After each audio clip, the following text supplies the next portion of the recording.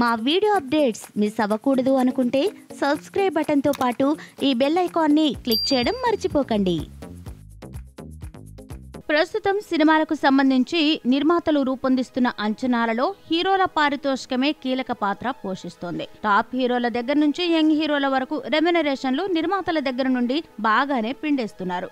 నాని దగ్గర నుండి సర్వానంద్ వరకు చాలా మంది హీరోలు 5 కోట్ల వరకు అటు ఇటుగా వసూలు చేస్తూనే ఉన్నారు. నిఖిల్, వరుణ్ తేజ్లు ఇప్పటికే 3 కోట్లు పారితోషికం దాటేశారు అని వార్తలు వస్తున్నాయి. ఈ నేపథ్యంలో తన సినిమాల కెరియర్ విషయంలో తెగ టెన్షన్ పడుతున్నాడు సాయి ధరమ్ తేజ్. ఈ నేపథ్యంలో ఈ విషయానికి సంబంధించి ఒక ఆసక్తికర విషయం లేటెస్ట్ గా వెలుగులోకి వచ్చింది. వరుస ఫ్లాప్లే తప్ప విజయాలు పలకరించని పరిస్థితుల్లో ఉన్న సాయి ధరమ్ తేజ్ రెమ్యునరేషన్ పరిస్థితి ఏంటి అంటూ ప్రస్తుతం ఇండస్ట్రీ వర్గాల్లో కామెంట్స్ వినిపిస్తున్నాయి. ప్రస్తుతం ఈ యంగ్ హీరో వినాయక్ తో చేస్తున్న ఇంటెలిజెంట్ కోసం సాయి ధరమ్ కు వచ్చిన రెమ్యునరేషన్ జస్ట్ 2 కోట్లే అని గుసగుసలు వినిపిస్తున్నాయి.